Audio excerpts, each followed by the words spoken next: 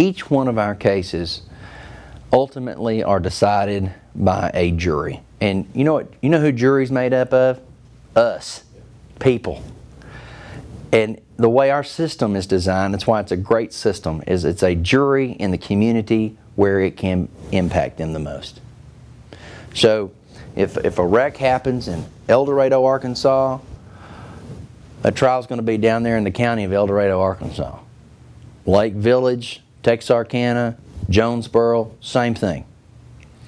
So what we have to do is we have to do focus groups or mock trials, depends on, people call them different things, to test the facts of our case on potential jurors.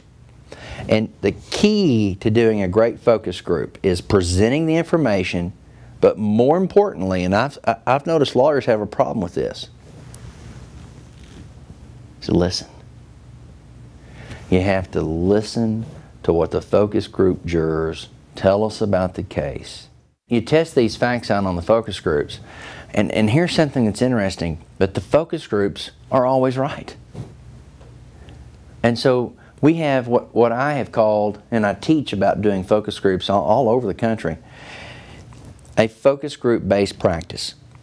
So that when we're considering accepting a case, if it's not the type of case that we've accepted over and over and over, we're very, very familiar with it, we will do a focus group at the intake stage to see how jurors feel about this type of case.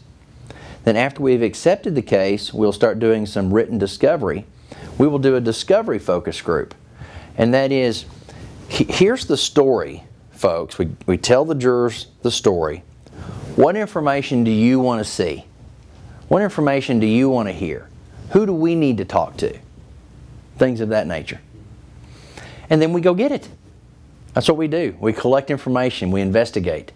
Then after we've collected the information, so if a juror tells me, I want to see document X, then we go collect document X. Then we do another focus group and we show those documents to a different set of jurors to see how they feel about them. Do they like them? Do they want to know more? Do they not like them? How does it impact our case?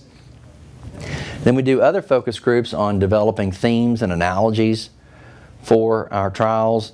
You know, every trial needs some sort of theme. Maybe it be simply safety rules, or bad brakes equals recklessness. You know, whatever the theme is for the case, oftentimes we get those from focus groups. So I tell you, I can't put enough weight on doing focus groups on every case.